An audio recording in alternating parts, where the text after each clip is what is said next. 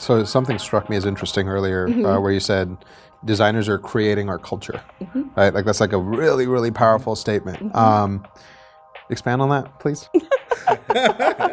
I mean, we really are, like, we're making artifacts like that people are literally interfacing with every day, whether it's software, whether it's shoes, whether it's your car. We're making tools for other people to make things. And that has all kinds of implications on how people think. We're literally creating the boundaries of the containers for tools that other people are making. So if we are thinking this wide, that means people who might use something will be this wide. Say like you're like even creating maybe like a keyboard for someone or a music production tool, right? The person that's going to come and use that is limited to the bounds that you've created.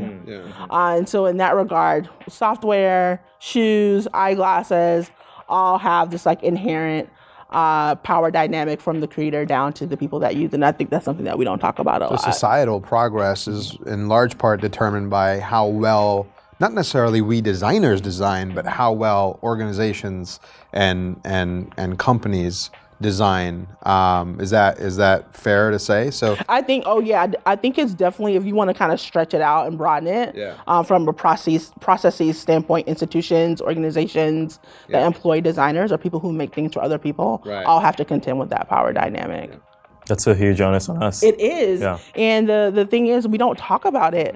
Or respect it, right? Like, right. So like even when we talk about diversity in design, which to me is a bigger conversation than, oh, well, we need more Black designers or we need more Latino designers. But it's like, how do we engage people with all different points of view into this making process? Because we're literally making things for everyone. So like that, the making space needs to be reflective of the folks who are going to have to use these tools or these processes or this experience.